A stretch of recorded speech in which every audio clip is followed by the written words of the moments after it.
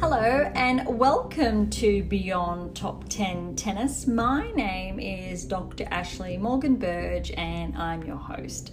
I'm the author of 11 books, the CEO of 12 years, the founder of a startup set on data privacy, most importantly an elite performance coach of over 18 years, having worked with athletes throughout Europe, the United States to Australia.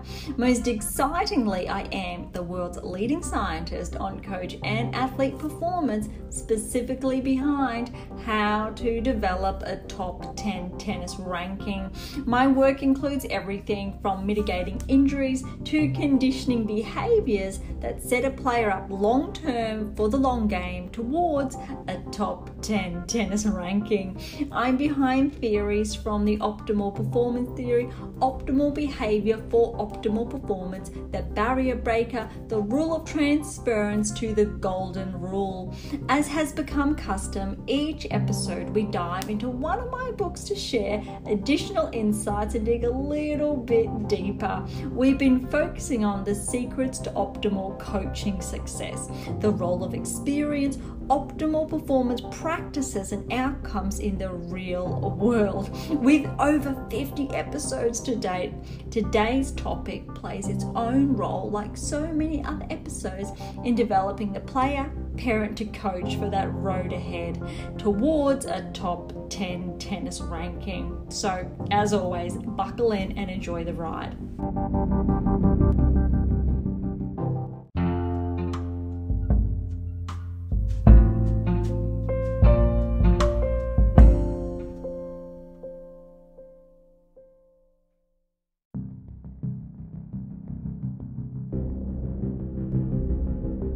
Thank you so much for joining us today. Whether you are new or if you've been with us for some time now, thank you so much. I wanted to share a few extra snippets in today's episode. One, because my book is around the corner, and two, which is going to date today's episode slightly, is the ATP finals. That said, we did a few episodes back do a recount very briefly on the WTA finals, so it would not be fair if I did not give the ATP Tour finals the same courtesy. But I also think there are some really interesting insights, more so here to really dive into. And it's not necessarily saying that they're more impressive than the WTA Tour. Absolutely not. That is not what I'm saying. What I'm talking about is potential unexpected results. Whereas for me personally, anyway, when we're looking at the data, on the WTA Tour, they were of no shocks and or surprises. However, I think for some people, potentially, when we're looking at the ATP Tour, there are maybe a few surprises there that I thought I would just shed some extra light on today. But before we dive into that, the good news is, and recall how I shared the title of my new book that's coming out very, very soon, How to Develop a Top 10 Tennis Ranking. I'm really excited. And given that these episodes are roughly 2-3 weeks apart, there is a very good chance by the time you are listening to this episode that it could very well be on the stands, because it is under the pump, and I have promised that it would be available before Christmas. So you would have also noted that our episodes or our releases have slightly changed over the last couple of weeks, in contrast obviously to those two that were really consistent up to, let's say, those 58 episodes.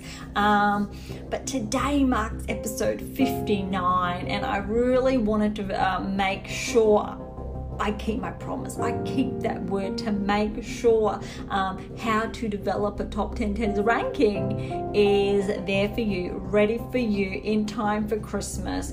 So I'm trying to wind down beyond top 10 tennis ever so slightly to ensure that can happen. I would absolutely love your feedback in that respect and how you're finding 2 episodes weekly and or 1 episode weekly, obviously with their accompanying blogs.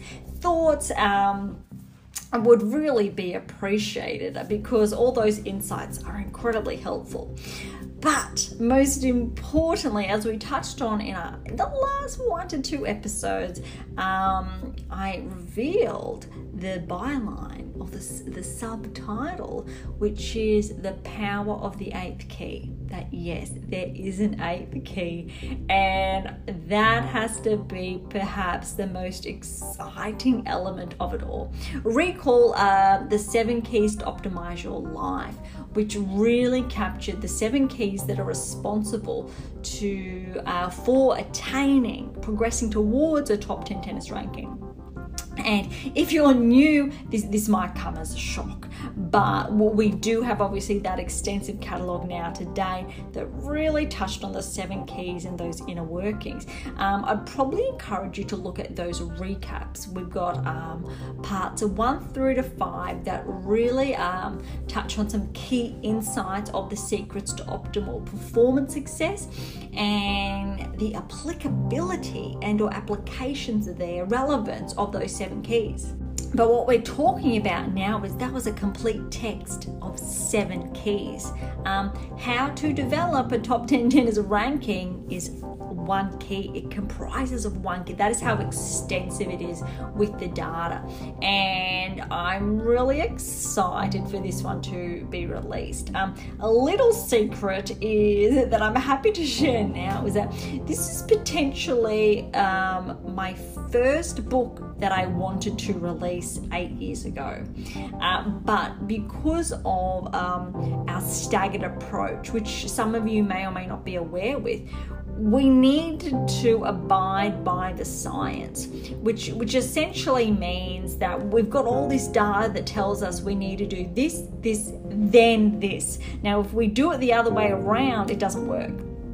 By having this staggered approach, it shows you essentially, let's go from key 1, 2, 3, 4 through to 7, opposed to revealing the 8th key would not make sense if you were not privy to 1s through to 7 as a starting point. And the irony there is that those initial 7 keys were not able to be released until the background work was released prior to that. So it has been an absolutely extensive body of work today, and of course it's been very exhaustive to a point as well. But having known all along for 8 years with it, I guess through this body of work where it has been released, and 11 years from when the data started to be collated, and that I've been sitting on this all along, how to develop a top 10 tennis ranking. It is so exciting to be able to, I guess, share that missing piece. And I really would encourage each and every one of you to get your hands on it when it is released. That'd be amazing, and thank you in advance. But what I'm sharing here is that to be able to, I think, get the most out of it, being familiar with the 7 keys is absolute. It's a prerequisite. And obviously for the 7 keys to really understand what they are and where they come from, it's really important to be familiar with the text prior to that. Because when we're looking at the development of an athlete, irrespective if they're 11, 12 years of age or 26, 27 years of age, there's essentially a blueprint to follow. That's a very big secret there. And we need to understand the moving parts. So if you think of it as a puzzle as such, it's really about thinking a top 10 tennis ranking is almost akin to a complete puzzle. But if you have all these missing pieces, so if you only have parts of that puzzle, even if it is 60%, if you're missing that 40%, we're saying, no, I'm sorry, but that top 10 tennis ranking, that does not correlate with the data, not what we're looking at. And I acknowledge that there's going to be a lot of people out there, unfortunately, that ignore the data or don't understand the data. And to those of you, I say, if you don't understand it, please don't be scared from it, because we've done an absolutely huge effort in really, I think, simplifying it in the best possible way, because we're all familiar with the scientific jargon out there, and I really pride myself in sharing it from a non-complex angle. Even though things can get quite complicated within reason, if there is something you're unfamiliar with, I can guarantee you it is in the body of work. So it's in one of the preceding texts.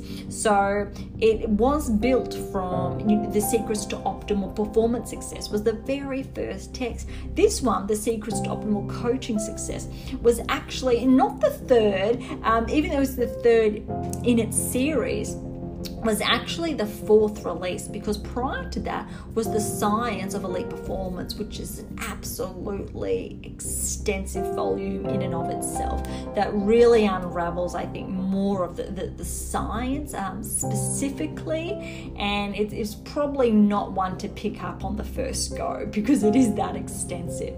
But if you follow along text 1 through to 10, this 11th release, which is phenomenal, which is really exciting, is almost that final piece of the puzzle in this respect.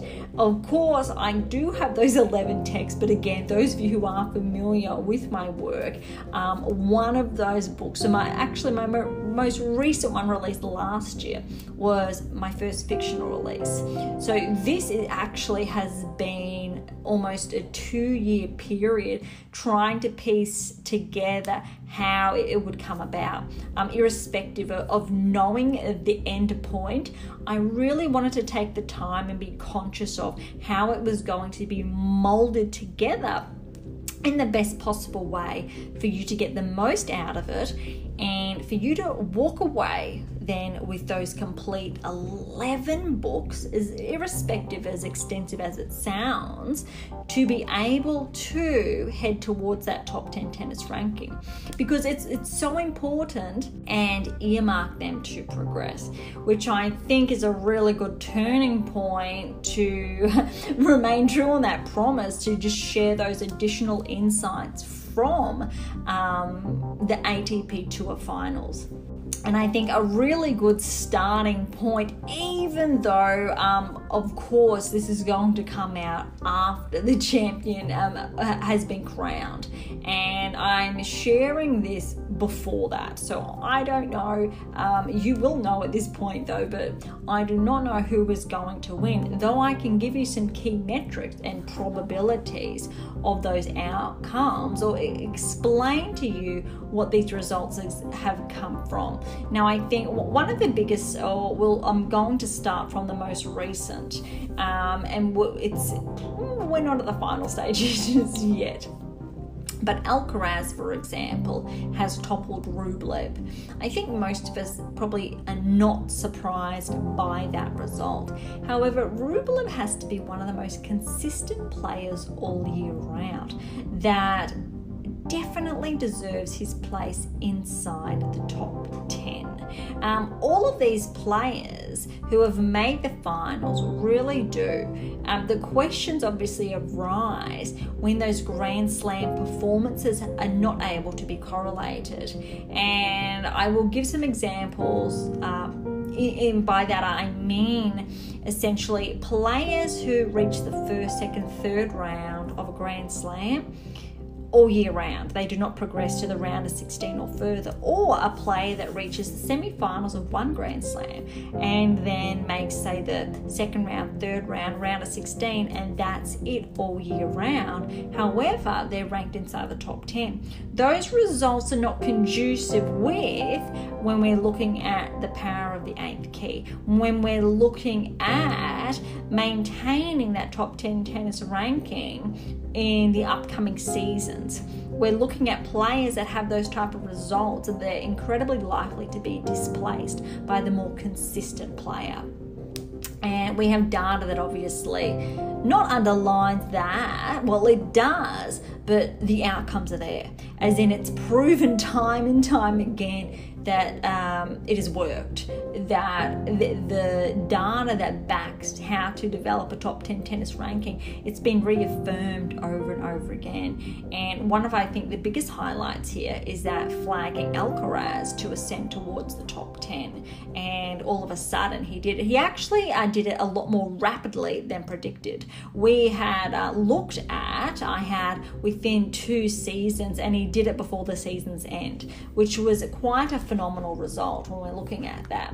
One player potentially who is not at this stage is Rudd, whereas his results have not really aligned this season as much as I would have thought and or liked, for example. However, you then have the likes of Zverev, who has come back from an injury that put him out for almost 12 months, and he has really showed his ability to reach again that level of play that made him ascend to a Grand Slam final, allowed him to do that, but also to keep his place inside the top 10 for quite a number of seasons.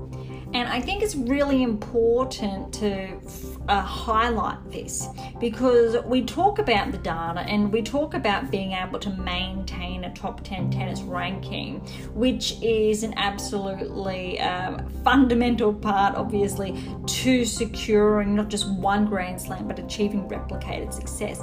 Unfortunately, Zverev is a perfect example of a player who has not won a Grand Slam. Similar to the discussion a few episodes back around Svitolina. Even though Svitolina is not ranked inside the top 10 at this stage, prior to taking time away from tour, she was one of the top players over the last 10 years to maintain her hold inside the top 10. Now, when we're looking at the data, Zverev is almost synonymous then with the top 10 tennis ranking. And if we factor out the likes of a Federer, Nadal to Djokovic, and those who have been incredibly consistent over that decade of play, Zverev is up there. There's one or two other players I can touch on, but I really want to underscore that this is absolutely no surprise, which reaffirms and tells us that he is privy to the 7 keys. Djokovic is privy to the 7 keys. Alcaraz, being able to rise to number 1 and win his maiden Grand Slam and keep a hold of his level of play, is also privy to the 7 keys. Recall, the 7 keys underscore a top 10 tennis ranking. What this 8th key does, it allows you to stay there, which means it reaffirms the likes of a Svitolina to Zverev with the 8th key. But more than that, it touches on the likes of not just Djokovic. It looks at the Federer to Serena to Nadal. We're looking at the players with more than, or 20 or more than, Grand Slam championship titles. And it's been reaffirmed over and over and over again, because we're looking at collectively over 80 Grand Slam championships, which is absolutely incredible over this time frame. But it actually goes beyond that, which is even more exciting. And when you do leverage science and you look at the qualitative and the quantitative data sets, and you're able to look at and reaffirm key principles, that's obviously where the 8 keys now have come from, which this final book, not final book essentially, but this release in this respect is absolutely incredibly important. So then next up, we can look at Medvedev, who actually did topple Zverev in the ATP Tour finals, which is really interesting given that Zverev has had some really solid wins this week. Specifically, he came out on top against Alcaraz, and that has to be one of his best wins this season. But recall last season, I think it was 2 seasons back, before Zverev was injured, that when Zverev won the Tour finals and when he beat Djokovic, so he does have the capacity to do that, come out with the win against Tsitsipas.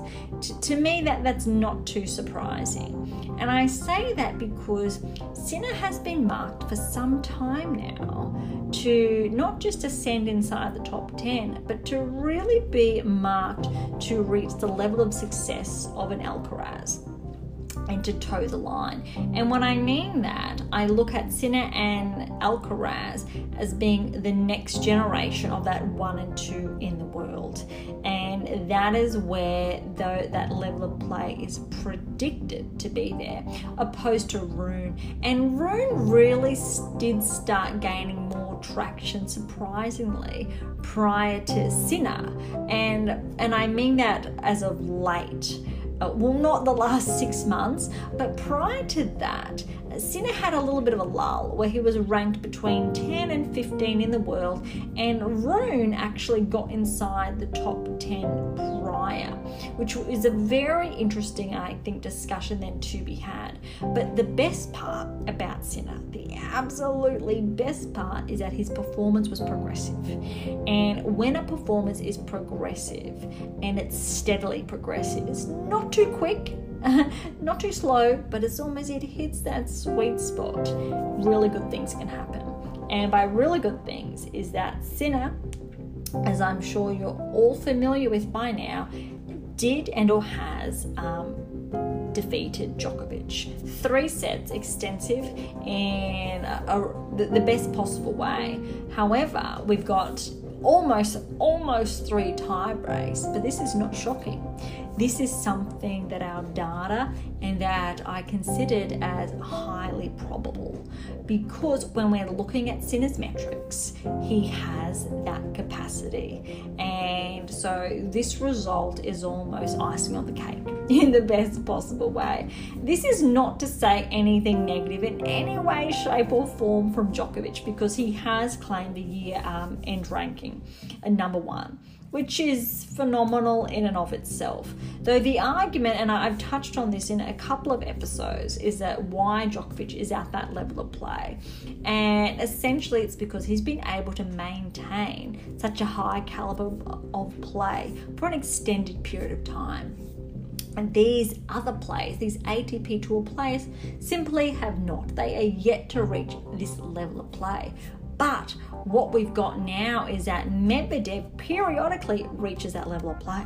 Zverev almost. That is why he has not captured that number 1 ranking, as an example. But when we're looking at the likes of an Alcaraz to Sinner, they have been relatively very consistent. They are both knocking on the door in this respect.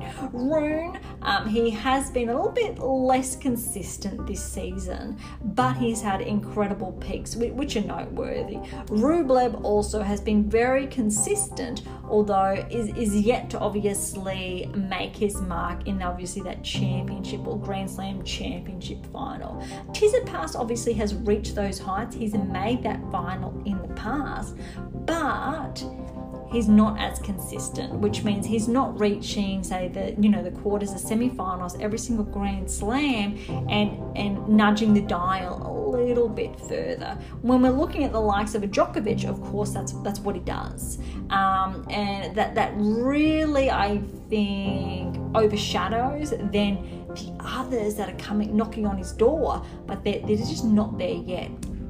However, in contrast, when we're looking at the WTA Tour, Swiatek is really at the helm, but Sabalenka, for a short period of time, for a few months, held on to that number one ranking and deservedly slow with that maiden Grand Slam this year. But then you've got the likes of Gauff as well, and then Pegula reaching the finals and having a really, I want to say, a very consistent year that I've also touched on in previous episodes.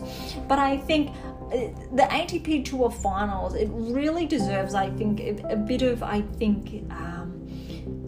additional insights in this respect, but it's a bit disappointing as well not to have Rudd included, I think, in this mix, because he did have a relatively good season. But when we're looking at all of the other events on paper that contribute to a player's ranking, obviously that's the case. That's really where it falls. But I like to look at specifically the Grand Slams, and when a player is able to perform at the highest level of play is where it really counts. So obviously we're looking at who has the potential to win these finals. I'm not going to say who, but it really looks like Djokovic to Sinner are at the top, but also Alcaraz, you cannot rule him out, or Zverev. Medvedev as well, there's a maybe. So that's really the 4 or 5 there, is that you can't rule anyone out yet at this stage. Obviously, if I recorded this episode tomorrow or in 2 days' times, it would be a lot more accurate. But I think the advantage of sharing this midway through the round robin is really being able to share some additional insights, not giving too much away, but we can reflect back on this when it comes to air in obviously that 2-3 week time, and to just ascertain better, I think, those endpoints. All right, that's, I think, as promised, we've shared about the book that's coming out, the How to Develop a Top 10 Tennis Ranking. We've shared on the ATP Tour Finals, so we've done some really good due diligence on both topics.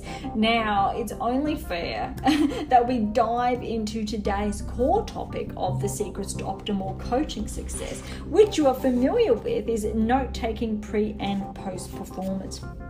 So if you want to follow along, we are on page 72. But before I share, I think, additional insights or extracts from this chapter, I wanted to share, I think, where this has come from and or why, or most specifically, we can look at the humanized approach.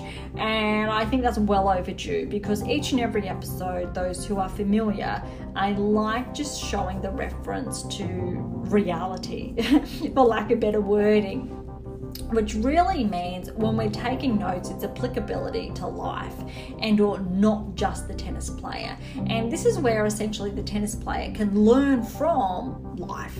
And irrespective if you are that 8, 9, 10-year-old, if you're obviously at school and you have a certain learning method that works for you, one of those common points of recall very early on is writing things down. Flashcards, post-its, whatever works for you.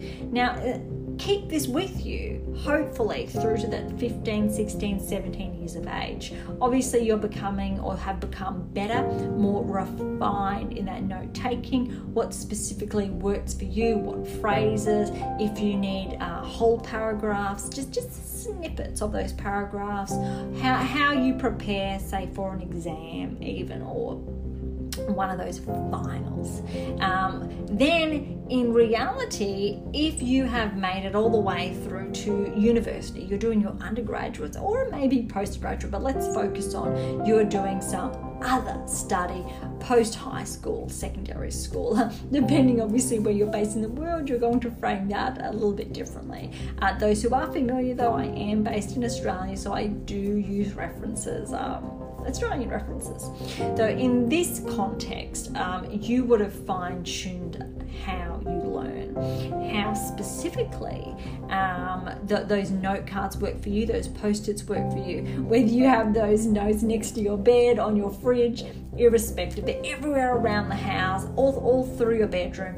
I don't know, maybe you have your own poster that has explicit phrases that help you recall key knowledge you're after. If you're a professional, So in your work life, you're going to have key points, whether they're kept in your phone, in your diary, key points of reference to remember core topics, things to be discussed. You have your to-do list in a manner of speaking. So not so much the to-do list that we want to focus on. We want to focus on those key notes, those facets that you really want to make easy to remember, to recall, because they have some type of importance, an applicability for that endpoint, to succeed in an exam for those undergraduates or those 16, 17-year-olds finishing their schooling years, and or for the parents and or guardians out there in your professional life, whichever points of recall you require for your given profession. And I'm really trying to keep it very general here, because when we're then looking at the tennis player, that's what we're here for. Note-taking is absolutely fundamental. Unfortunately, it's not universal. Most clubs and or centres to academies I've been with, whether it's Australia, Europe, United States, note-taking is not readily encouraged. It is not a practice that I see often upkept.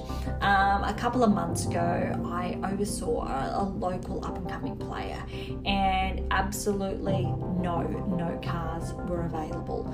It was almost foreign, and I handed him some explicit notes on a card to ensure he would remember them. And we will get there.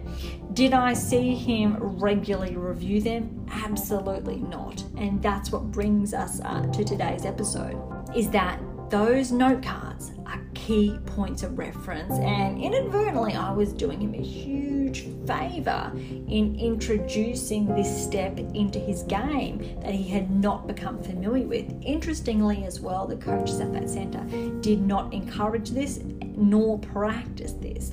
But one of these key aspects of, let's say, a coach's pedagogy is making sure not only you have an effective coach-athlete relationship, but you have the toolkit of an elite coaching pedagogy, which really is touched on in how to develop a top 10 tennis ranking, which is really exciting, because I'm giving away those answers of what it really takes, because building the foundations early on allows a greater rate of success in those later years. So specifically when we're looking at the long game to the pathway, the initial 10 years of play, in those 10 years of play, we want to integrate the 7 keys.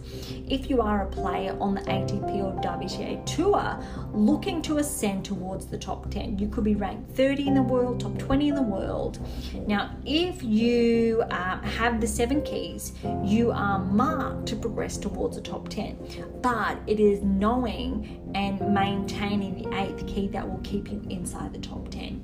This is why, which is really exciting now to share, this is why we have top 10 players who regress. Now, these regressions may only be incremental, but this sees a top 10 player regress to say 11 or 12 in the world. It may even be responsible for a player regressing from number 4 in the world to number 10 in the world, just as an example. One player who has regressed and who I touched on earlier in respect to the ATP Tour Finals is Rudd. I'm sure he will progress again, but that is it's an area to highlight. One player who has also regressed is Thiem, who was obviously at the top, inside the top 10 for multiple seasons because of his surgery, and was quite disheartening to see after he won his maiden Grand Slam championship. But unlike, let's say, Zverev, who has been able to recapture his top 10 tennis ranking, Thiem has yet to progress to those heights, which tells us that the 7 keys that he originally had to get inside the top 10, and then the 8th key he had to maintain inside the top 10, it means it's been displaced. it means it is not being readily applied. And that is a consequence. That is the consequence of losing grip on and or the lack of reinforcement of not just the 7 keys, but the 8th key. That is how powerful they are. And obviously that is where the power of the 8th key has come from, because it really is incredibly powerful in the best possible way. But so when we're looking at the importance then of note-taking, it has its applicability in life, but for the player, the developing player, but then also the elite player, whether you are that 300, 200 in the world, or you are looking at progressing towards the top 10, 80 in the world, 60 in the world, it does not matter.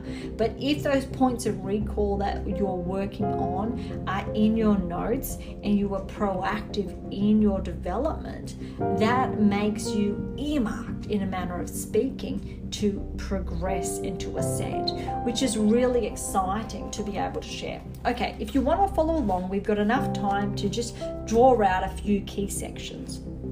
When under pressure, it is more likely to forget new habits and to react through producing old habits. That is, when learning, there is always a version of you that you're overriding. You are learning new ways to progressively improve your current performance. And by doing so, you're producing newer habits, which in turn push back your current habits or performances into old habits or performances. All right, I really would encourage you to rewind and listen to that probably 3, 4, even 5 times to get your head around it. But what we're saying really simply is that to change one habit to a new and better habit, there's a bit of rewiring that's involved. And by rewiring for the athlete, it's reconditioning. So we need to learn a new skill, even though it's incredibly similar. For a player who has been hitting the same ball the same way for, let's say, the past 3, 4, 5 years, and then to change it can be incredibly challenging, because his biomechanics, his natural response, his or her autonomous response is essentially ingrained to him, because that skill has reached a level of autonomy. So to break that level of autonomy, it takes practice. It's almost building a new skill, even though it's just so similar. So by that we mean is that we're changing a discrete skill. We're not changing the whole serial skill. There's a discrete, explicit part that we're working on. So it's going to still feel quite foreign because of its newness. But in order to do that, you need those points of recall, which is where note-taking comes in. Pre-performance, so you want those points of recall before you get on the court, and post-performance, which means after you've stepped off the tennis court, what are those points of recall? Are your notes exactly the same? Hopefully not. Hopefully, when you've stepped on court, you've learned something new, you've felt something new, and you've nudged your performance closer to reaching that level of autonomy again. Instinctively, these old habits are produced when your thinking is compromised. Rather than sticking to a plan that you have practiced and memorized over and over, pressure gets a hold of you, and this plan goes out the window. This occurs when old habits creep back into your game or performance. But how come these new habits can so easily be overridden? The answer is simple. Practice affords consistency, and the habit that has been performed more times than the other will come out on top when pressure presents itself. This is a really interesting discussion, and one worthy of, I think, again, rewinding over and over and over again until I think you grasp the underlying meaning skill. Because what we're looking at is when you have a skill, and there's the argument out there that to learn a new skill, to reach a level of autonomy, it's around 10,000 movements and or balls, for example. So imagine hitting a tennis ball in a certain way 10,000 times, not 100, not 1,000, 10,000 times, and then needing to change that. Now, let's say for argument's sake, you go to play a match and you want to use that new skill, but that new skill has only been practiced, performed, let's say 3,000 to 4,000 times by this point. So you know what you're doing, it's working for you, you have that level of autonomy almost. It has been progressing to really positive heights. But when a player falls to pressure, when they become susceptible, as every player athlete will at some point within a match, whether it's the beginning, whether it's the end, or some point between. But what can happen here is that the player will fall back to what is of the greatest level of autonomy, which means that previous stroke that was ingrained, that is habitual, that has already been 10,000 plus in practice, will come first before that new skill, which is, let's say, at that 3,000-4,000 levels that have been repetitive in that manner of speaking. So here we're looking at how can we maintain that new level of performance over the former, irrespective of how often it has been performed. And to that we say note-taking, and the power of note-taking pre and post. So if you walk on court for that match and you have those notes that you have taken, you have those points of recall, and after the match, sure, you can review what worked for you and what did not when we're looking at post-match performances. But when we're looking at the susceptibility of regressing to that old skill, because it has already reached a level of autonomy, it is your fallback skill, and it will come through in moments of pressure. So how do you ensure that new skill that is yet to reach that same level of autonomy, but you know it's better and you want to use it, and it has been doing exceptionally well until that old skill, it's a bit of a tongue twister, has taken over. Now, in order to catch this, to prevent this from happening too often or too soon, is to make sure when you are changing ends, and hopefully you have heard this and this is not new knowledge to you, is to have those points of recall, is to use those notes to your advantage. And you do see some ATP and WTA Tour players using their notes as a point of recall on change events, which is so, I think, incredibly important and sets a wonderful example. And it's really zeroing in on what you are focusing on, and to have those notes to focus, to just knuckle down and go, what am I meant to be doing? Whether it's your serve, your forehand, your backhand, your volley, wherever those errors have begun to sprung from that former level of autonomy, recall and review those new notes to look at what you need to do, irrespective, pressure or no pressure, to maintain that level of play. And I think I want to wrap today's episode up on that, because it's so important, and I'd really encourage you to review that. And hopefully notes is something you are implementing pre and post performance all the time, every single week, every single session. I really hope so. Every player I work with, I'm a big fan on keeping a journal, diary, whatever you want to phrase it, and or note cards. It does not matter, but it's so important to have things set prior to a lesson, prior to a session, and also after, because you want to know what you're working on, to have that point of reference. Even if you are stepping onto the tennis court in the morning and then heading back in the afternoon, you still want to capture. So then obviously we're looking at a bit of neuroscience here in the most simple way, that point of capture.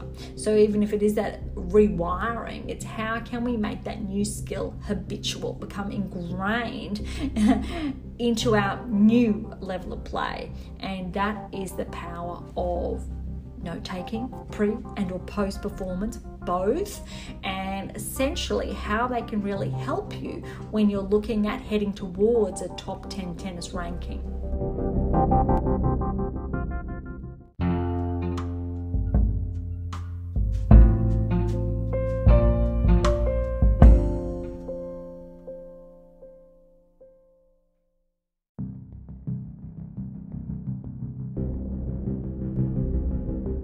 Thank you so much for joining us today. I really hope you had some really good key takeaways, especially you enjoyed insights on how to develop a top 10 tennis ranking. The book, it'll be my 12th book that I've released, which is really exciting. Ironically, it is actually 12 years as well that I've been at the helm of AMA International. So it's actually a wonderful / ironic play on numbers / words in that respect. But I also hope you enjoyed those additional insights from the ATP Tour Finals. To complement that, please track back of our last couple of episodes that did recount obviously the Tour Finals and those results in that respect. And look, as always, you know that I leave all of the links in the bio to the show notes, which means you'll be able to really easily see what each and every episode references, key points of recall to review and go over. Look, to grab a copy of The Secrets to Optimal Coaching Success, head on over to AMA International. That is amainternational.com, and keep an eye out there, because how to develop a top 10 tennis ranking will be up. I promise you, well, I'm very positive by the time you do hear today's episode that we will have something up on AMA International, whether it is available or pending release within a couple of days and a week. It will be there in time for Christmas. For any comments or questions, head on over to AMA, that's amainternational.com again, or Topic Thread, the social platform set on data privacy. To interact with Beyond Top 10 Tennis, head on over to Twitter, Threads, LinkedIn, or Instagram. To catch up on our weekly coaching tips, head on over to TikTok. And to catch up on our blogs, head on over to AMA International and look for our blogs tab, or to Medium. And as always, I'll leave all the links in the episode notes. And a special shout out to everyone on Medium who has been interacting with our blogs, and the feedback there I really appreciate immensely. Thank you so much. For something different, head on over to Pink Octopus Books. That's where my fictional release is. To view this week's question and poll, be sure to visit Spotify if you're listening on one of the other platforms, and there's a number of them out there. Or for something left of field, visit Spruik for some random polls. And of course, if you enjoyed today's episode, please subscribe, like, share, and all of the above would be absolutely phenomenal. For those of you who are interested, we do have scholarships available on AMA International, as well as options to work with me exclusively to optimize your performance to nudge you closer towards that top 10 tennis ranking, which is so important. If you are preparing for the 2024 season, the Australian summer season, with the Australian Open around the corner now, which, oh my goodness, time has flown, please do get in touch. If you want to progress to the round of 16, quarterfinal, semis, and or increase the likelihood of making your maiden Grand Slam championship final or securing your maiden championship, please do get in touch. So don't be shy and come and say hi. On that note, thank you so much for listening. I am so incredibly grateful. I'm your host, Dr. Ashley Morgan Berge, and this is Beyond Top 10 Tennis, and I'll see you next time.